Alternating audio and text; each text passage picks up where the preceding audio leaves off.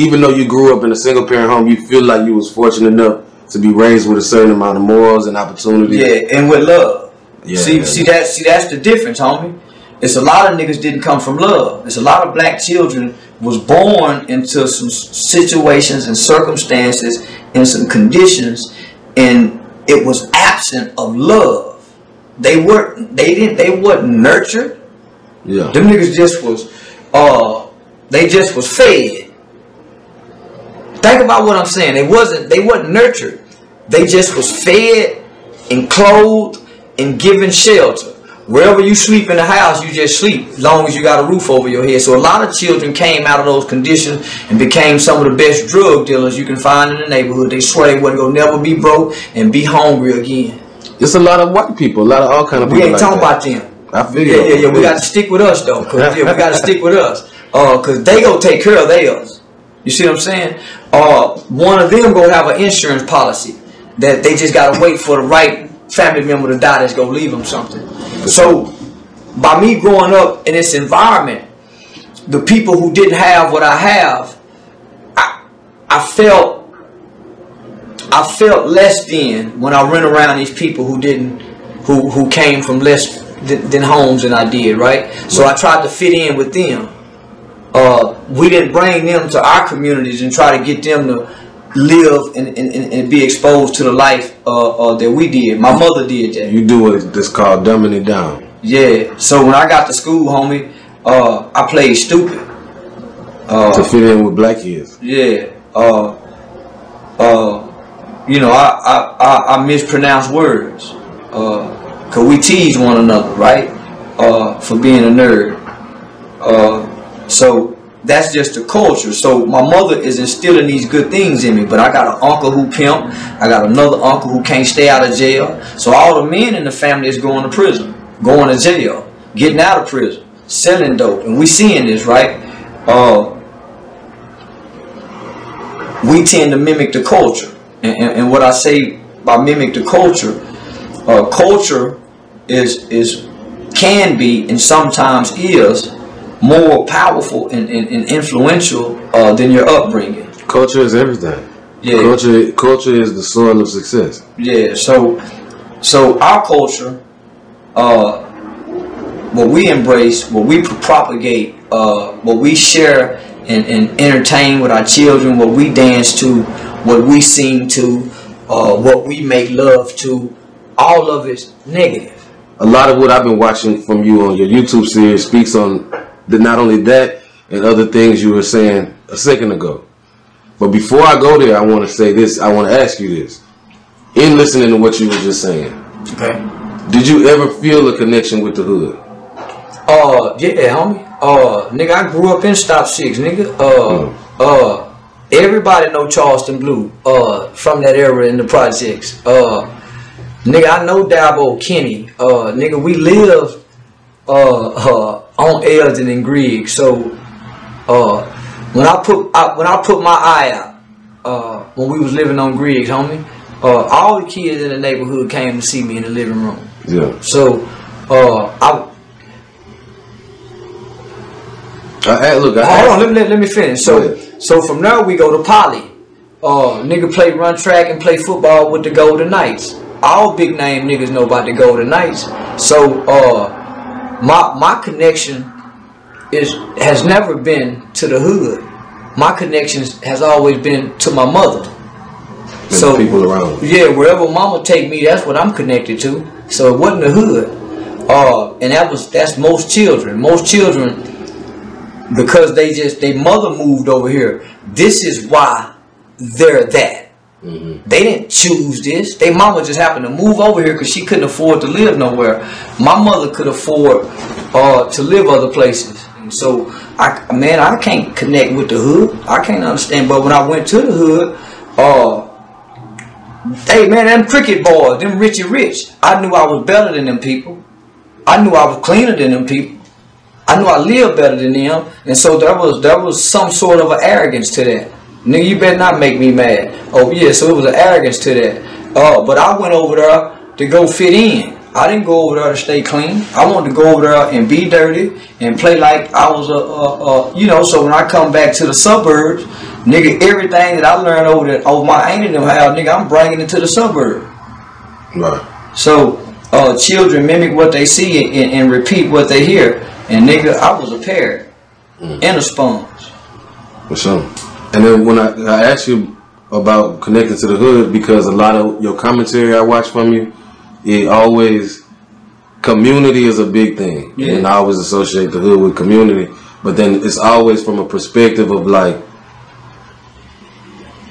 I'm connected, but I'm on the outside looking in. Fuck the hood. I'm on the outside looking in, nigga. For sure. Yeah, and this is what I say about the hood, homie. Until we can put the neighbor back on the hood, nigga, we going back in slavery. Nobody wants to be with us. Nobody want to live next to us. Nobody want to live next to us, homie. So now we used to have neighborhoods. Neighborhoods are communities. There's no community in no hood. Right. You can't go borrow no sugar from no nigga next door no more. Nah, for real, I hear you. Yeah, so why I'm gonna embrace the hood? When the hood, man, look how many niggas the hood done killed, sent to the penitentiary, turned niggas sisters out, the hood. And all the people that love the hood, all the people that throw up the hood and embrace the hood and celebrate the hood, they don't give back to the hood. All they do is take from the hood. Every nigga hollering hood take from the hood, but the folks who had a neighborhood, them folks gave back to their neighborhood and took care of their neighborhood. So we got to figure out some kind of way to put the neighbor back on the hood and go back to borrowing sugar from one another, helping each other with the kids, disciplining each other kids without abusing and beating them, holding each other accountable, cutting the old woman grass who can't get her grass cut. So, nah, I'm against the hood and everything the hood stand for. Do you regret embracing the hood when you was younger? I ain't never embraced it. I ain't. See, you talking about a kid, homie. When I grew up in the hood, it wasn't no hood in the 80s. Right. Nigga, I was born in 1970. I was born in 1977. It wasn't no hood in 81, 82, 83. The hoods didn't come to the 90s. I was already gone on a murder case. See what I'm saying? Wasn't no hoods, huh? We played outside. Nigga, we was 7, 8 years old. We could get a bus and stop 6 and be at the Tandy Center downtown, be at Town Center, be all over this city as children. So, it wasn't no hood. We had the Golden Knights. Nigga, we all played football and track and sold candy together. So it wasn't no gangs. It wasn't no hood in the 80s. It was communities and neighborhoods, homie. We didn't know no violence. So what do you think brought that change? The main thing? Gang banging. Rap music. Gangster rap. Do you think gang banging first or rap first? Gang banging came before gangster rap. And then the rap perpetuated it. And solidified it. Yeah. Okay. Just the propaganda, the fuel to it. But you got to think, homie, even first crack came, right? Crack, man, it done a number on us. Not only men on the world, on black community. Yeah. By the time we got to Fort Worth, it was already in California, Houston, and a whole bunch of other places. So it wasn't no hood when I was coming up. So it wasn't nigga, we was children who played and we was kids. So most of us, unless we was in abusive situations, in severe neglectful families, growing up hungry, being molested, man, we didn't have no concept of what was going on around us. Right. Because they didn't expose children to things. Y'all get y'all children we couldn't go out and see what was going on. That came later.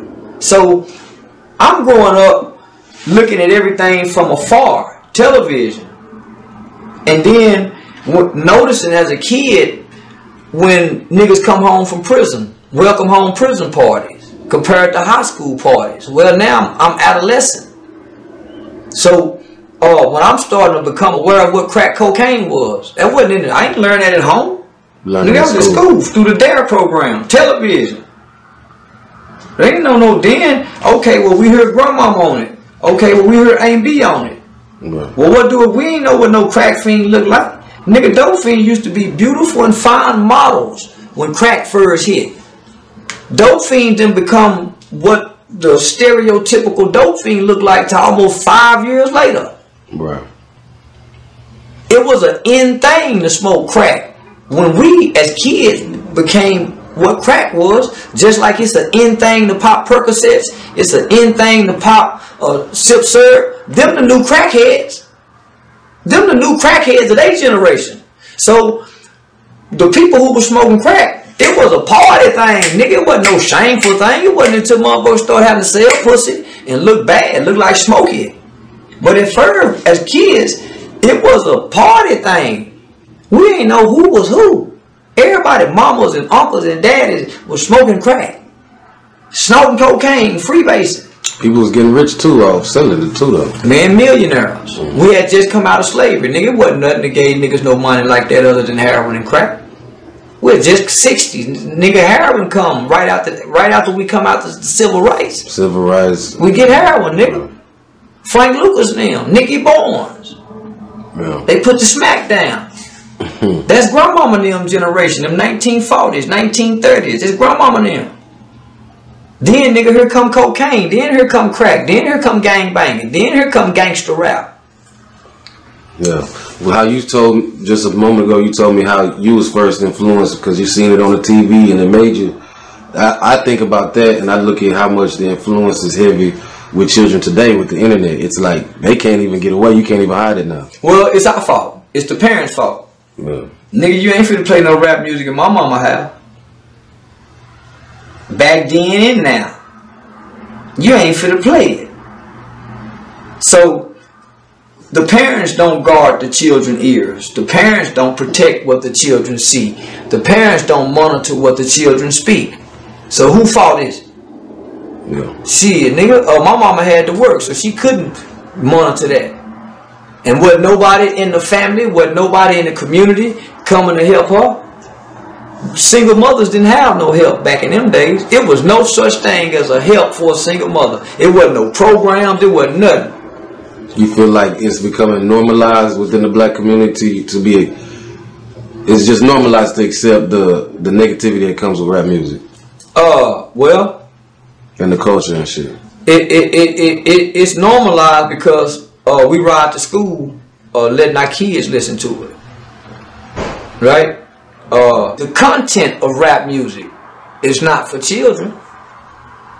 Not, nigga, minus the lyrics. The content is not for children. But yeah, you can't hide it nowadays though. You can't hide it. Don't play it in the car. Don't give your child no phone at 5 years old. You can't hide it, man. You can't control it. Shit, fuck you talking about, you man. I run what's in whatever house. So see, what most you people mean? ain't thinking like that though. Man, well here's the thing. You like it too. You like it too. My mama them say, hey, all y'all kids get out of here. Why you grown folks in here? We start letting the kids sit around us. The kids like the music because we like the music. If we give them Bow Wow kind of rappers, crisscross kind of rappers when they 4 or 5 years old, and they don't never get appeal to what we listen to. Nigga, my son like gangster rap because he heard it from baby to now. I didn't feel to the lyrics, homie. I didn't feel to the content. Man, I put my daughter in the car just yesterday, man. Me and her ain't rolled together in a minute. Nigga, fuck a lot of bitches. Hey, man, goddamn, I just hurry up and cut it off. Put on another song, bitch. Goddamn, man, I can't listen to nothing. But say, man, golly, man. Yeah, but even just not just the music, just the culture, the way media work is out there, and I just feel like not even just black people. People are, it's like, what do you call it? Desensitized to just, it's out there. Well, nobody else is mimicking rap but black children. That's true. Nobody else. So we just can't say it's just not black people. It is just black people. That's a good point. The music is. It is just black people, homie. It's very important. And it's not the media. It's the home. You know how many women I see turn around and pop their ass, and it'd be a house full of women popping their ass, and they hollering, "Hey!" and them kids standing over there looking at the family reunion. So it ain't no more black women just two-step. Every time the black women do something now with some music, she got to turn that ass. Bitch, so it's almost like she's psychological. When you in Miami, you walking up down Ocean Drive, you go hear some hey, and when you look over, it's a bunch of black women. They got their hand on the ground, they got their ass in the air, they bellies hanging up under their shirt, but they got them asses flopping and showing. So that's what we done been reduced down to. So then when you look at the nigga, he walking down the street, he got his ass showing, his dick print showing, his pants around his ankles. Man, we look disgusting. So it is just us, man. It is. It's people coming over here who can't speak English and learning how to read by the time they get to the 6th grade, 5th grade, read English and speak English. We over here, and our kids can't even read, homie. When you look at the school reading scores, and man, most of the black children, when they get to school, they don't know nothing when they get to pre-K and kindergarten. But how to fight? Fight hard, no motherfucker, little bitty baby. So now, nigga, it is just us, man. We fucked up, nigga.